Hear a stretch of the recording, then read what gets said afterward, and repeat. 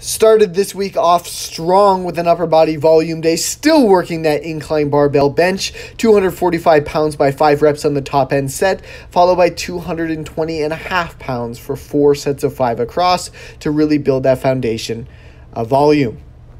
Getting a lot of incline work in, and it's definitely carrying over to all of my pressing strength. The incline bench was definitely a lagging exercise for me, and there was a lot of room for improvement. I've been running it for quite a while now and continuing to see progress. Went from there into 5 sets on the single arm cable row. Really like mixing this in here and there. I don't make a lot of progress on it overall, so you don't see it mixed in as frequently, but it's definitely an exercise that I like to rotate in on the odd occasion if, for example, I'm not feeling a traditional dumbbell row run. From there into Arnold presses with the 35s for 3 sets of 12. This was much less overwhelming than some of the higher rep weeks previously. Doing sets of 15 to 20 of these absolutely trashed the shoulders. Sets of 8 to 12 is definitely a little bit more manageable. Then went into here 4 sets of 8 across on the weighted dips. This is a great primary tricep exercise to incorporate. I like putting it into the programming. I do not like putting it into this section of the programming, and likely it will become a primary lift in the near future because I feel like I'm getting strong enough that it should be something where I prioritize lifting maximal weights on. Burned out the triceps with 2 sets on the suspension extensions. Got 25 reps on the first set and barely got 12 on the second. Nice little body weight calisthenic style exercise to really finish off that upper body day. Then we come into Thursday. You'll notice I've attached all of these workouts into 1 week. No more choppy, short 1 or 2 minute videos. You'll get the whole week all at once. So for this lower body volume day, we started with the SSB squat. Still working those 4 sets of 6, running a weekly linear progression, 267.5 pounds. Really starting to build up some respectable strength on this bad boy. Pretty soon I'll be doing volume work with 3 plates. I can feel it. Getting in the groove on these. As soon as I finish those off, went into 3 sets of 20 on the bell squat. Good morning, up to 120 pounds this week. Still feeling quite light, but again, building out a new exercise, feeling it out. I'm definitely getting a little bit of DOMS after this, so it is relatively stressful on the body, but it doesn't feel all that taxing, but that's okay once in a while. Also threw in some belt squat high marches again. Didn't record them because they're super boring.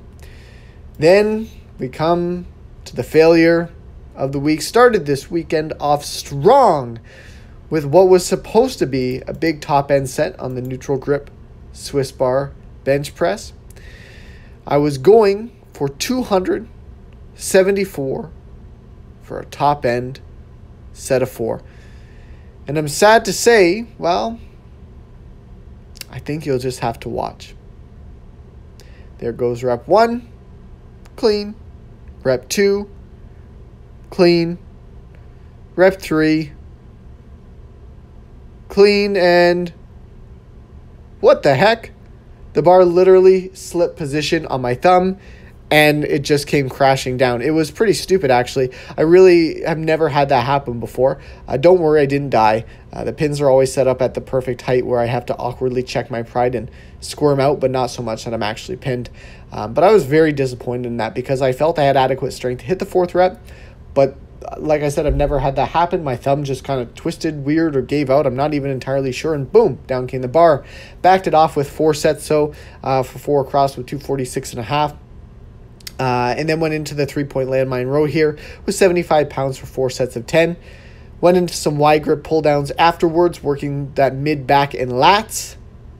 And then continued on with a close grip earthquake bar. Managed to hit a top end set with 100 pounds today. I got the fractionals out just so that I could clear the 100-pound milestone.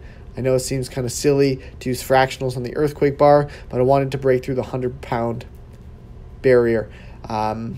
Each set I basically went up 10 pounds, so I did 69 pounds in the first set, 79 on the second, 89 on the third, and then jumped 11 pounds to hit that 100 on the 4th set. A lot of volume. Triceps were absolutely trashed. And then from there went into a straight barbell curl with 70 pounds. Was it 70? 75 pounds. I think it was 70 pounds for sets of 12. So definitely got a little bit of solid bicep work in there. But like I said, I'm still a little bit disappointed about that top end set on the Swiss bar because I put so much work into these weeks aiming to get these progressions. And when everything's feeling right, it's very devastating when you miss something for what appears to be something completely outside of your control. When you had bad sleep, when you had poor eating, when, whatever other factors that you could have managed a little bit better, it's frustrating, but who's to blame? With something like this, it's like, what the heck? Anyways, from there, moved into lower body for the week. Had a big squat, 405.5 for a set of 4. Surprisingly, this didn't feel all too bad. The 405 for 4 felt pretty freaking good. The reps were a little slow, but I felt confident the whole way through. But it was so fatiguing that when I back off here into the 365, you can see that my form was actually worse on the 365, or at least in my opinion it was, than it was on the 405.5. I struggled to maintain quality form all the way through, and the speed of my squats was kind of pathetic, which was interesting because it is a 10% back off. Usually I don't have that much fatigue from the primary set that I can't keep the quality of my sets together over all of the volume, but hey, it happens. And here I come starting with a cringy pull on the deadlifts. This was just a sad weekend. Look at this. Form is horrific. It's not a good day at all. Get through the second rep. Get through the third. Oh my goodness. This is sad to watch. What the heck am I doing? You win some, you lose some. This was definitely not my week. Went for the fourth rep and 0. Not today, folks. So you win some and you lose some, but sometimes what you perceive to be a loss was actually a win. So as you probably noticed on that ugly ass attempt at 460 for a set of 4, couldn't pull the fourth rep, but what ended up happening was it turned out that 460 for a triple was an all-time 3-rep max. So I immediately was a little bit frustrated because I assumed that I'd failed with the attempt, but the failed attempt was still a progression overall. So it wasn't what I aimed for, but it was still something that was a marker of my increased physical capacity, which is really all I show up for. So kind of a